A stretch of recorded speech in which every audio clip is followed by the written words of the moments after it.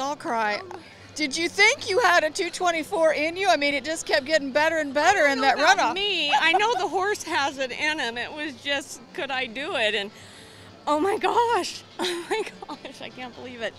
And to go in after he'd already ran, and I just said, he's so tired, I can feel it. And he went in and gave his heart again. This is a show horse. This horse knew it was on the line and gave it all to you. He sure did. He's a one of a kind. He's a special horse, let me tell you.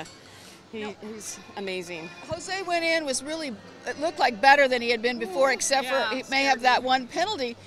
So you went in knowing you had to be big. Were you trying to win, or were you just going to go in and get the best run you I can? knew I had nothing to lose at that point. I had to go in, and Jose is an incredible showman. He's been doing this a long time, and I mean, I was like, oh, you know, to be second to him, I would have been completely happy with that too.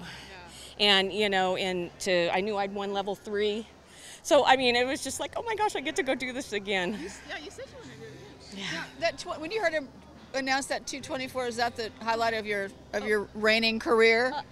That, and then when I showed his mama here, and I was reserve champion there, and knowing that you know, that I had the ride of my life on her, and you know, but this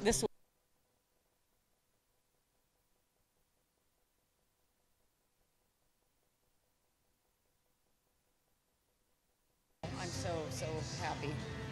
I feel like I'm in a dream. I do, I really do. I can't wait to go give my coach a big old hug. She's like my daughter. I've adopted her, Abby Langle, and I can't wait to cheer her on tomorrow night. I mean, this is just it.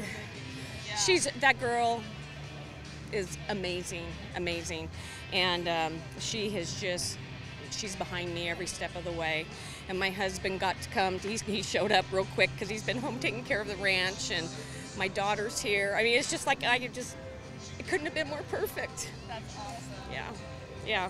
Wow. Did you start riding with Abby when you moved to Texas? Well, I've been riding with Casey and stuff when I'd come out, and it wasn't until just a few months ago, before NRBC, I switched to Abby because she was a non-pro, and her and I just work, and we have a very close relationship. Abby, like I said, my husband and I kind of adopted her as ours, and we go fishing together, and she's adopted my daughter as her little sister, and so forth, and so she's been an awesome coach. She's broke everything down, and it's been so amazing, and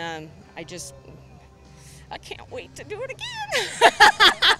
It's so much fun. What is your plan? Where are you going from here? Vegas?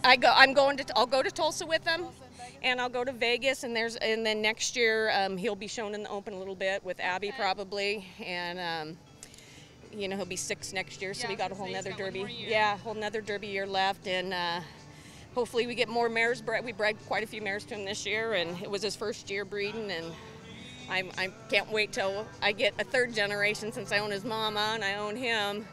I can't wait to see the next generation of what I'm doing, so it's awesome. That's a good testament to your program as well. I want to make show horses. I want to make ones that just go in and are consistent and do their job and are happy to do their job.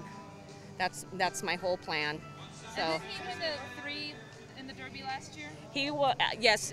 No, I wasn't 3. He was tied for reserve in the level 4, and then he won the level 2 and 3 futurity as a 3-year-old. Yeah.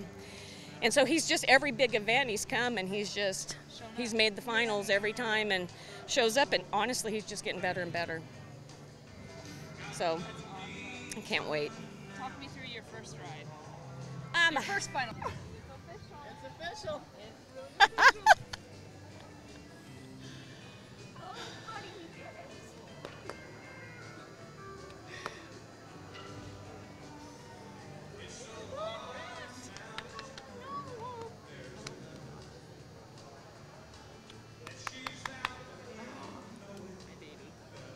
He is such a baby. I was in cuddling with him in the stall.